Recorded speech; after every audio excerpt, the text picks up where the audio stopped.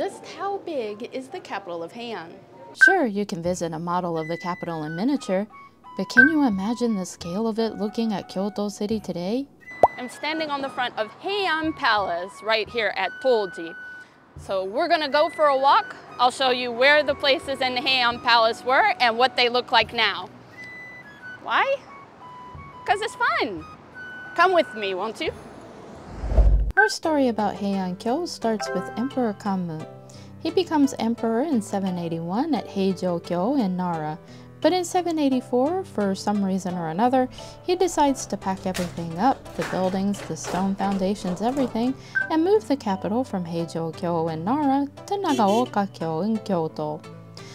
Now, it surely takes a lot of construction to build these capitals, and it is hard for me to believe that after only 10 years, Emperor Kanmu packs everything up again and moves to Heian-kyo.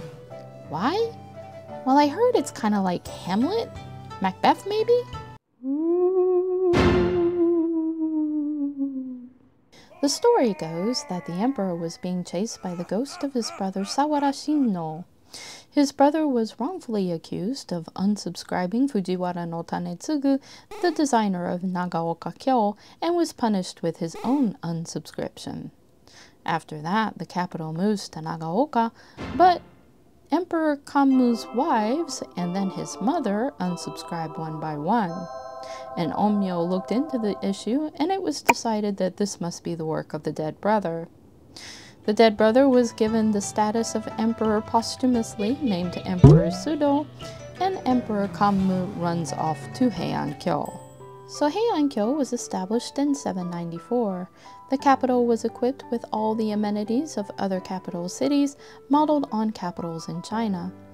There was the Rajomon to get into the city, the walled-off Suzaku-oji for foreign dignitaries to travel up to the main palace complex called the Dai-dairi. There were two complexes, the Daigokuin, where the emperor conducted business, and the Budakuin, where the emperor hosted banquets with those visiting foreign dignitaries.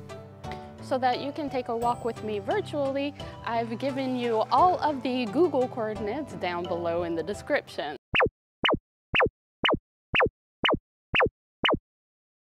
Foreign dignitaries coming to visit the emperor had to pass through this gate, the Rajomon.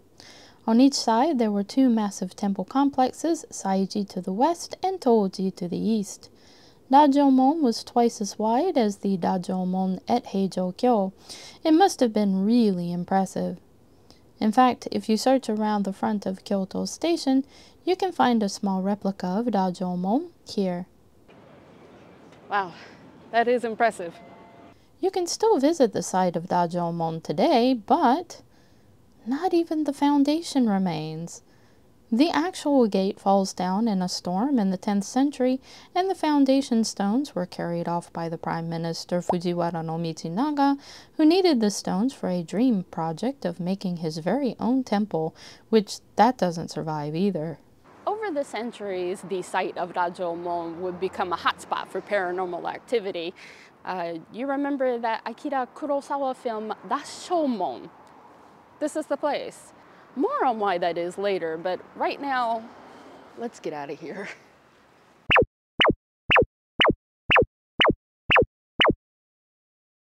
Holy moly, there are JR train tracks in my way.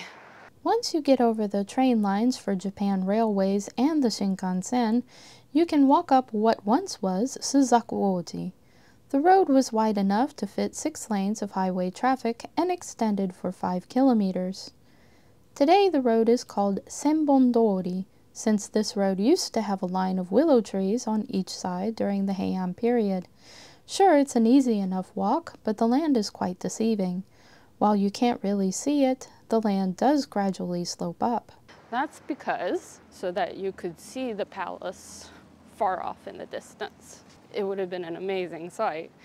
It would have gold gilded on its roof, and it would shine for miles and miles.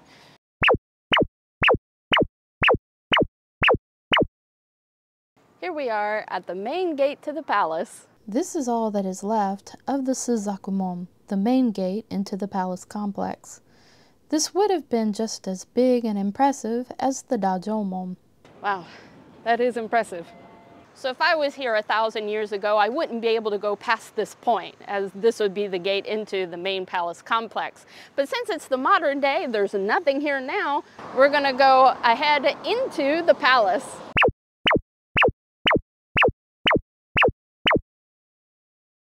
Whoops, I almost missed it. It's here. This is where the royal palace is, or was. This is where the emperor would conduct his business and hold special ceremonies, like the rituals for New Year's Day, and also the coronation would be held here. As you can see, it is now a small park, and there have been excavations that have gone on in this area to map out exactly where the palace once stood, and that information is over here. So as you can see by this map, they have found where the pillars are for the palace. But if you were a foreign dignitary, this was not the place for you.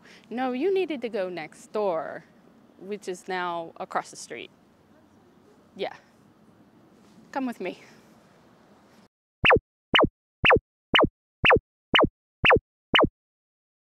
This is it. This is the party place.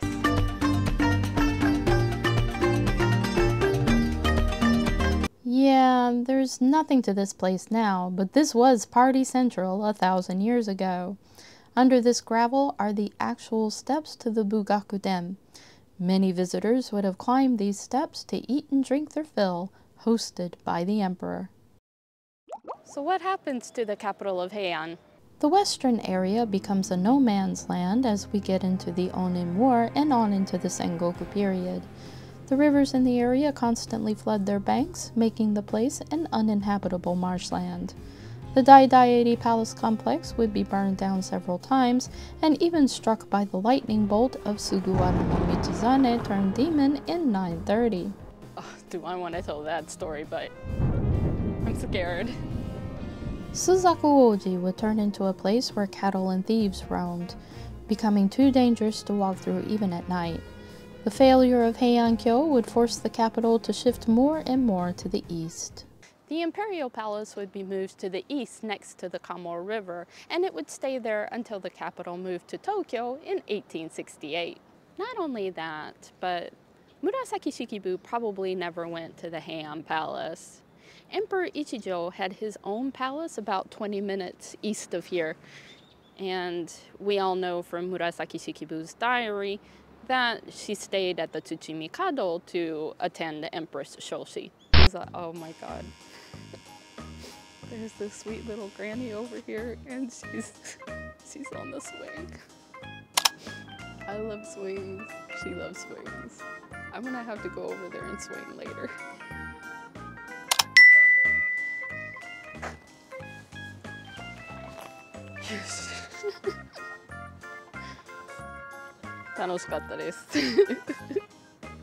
So how big is the capital of Heian?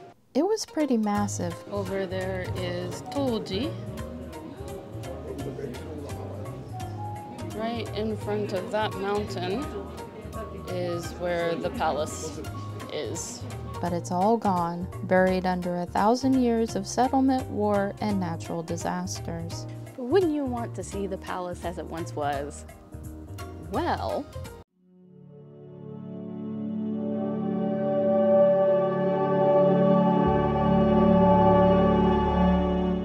you can check out that in this video.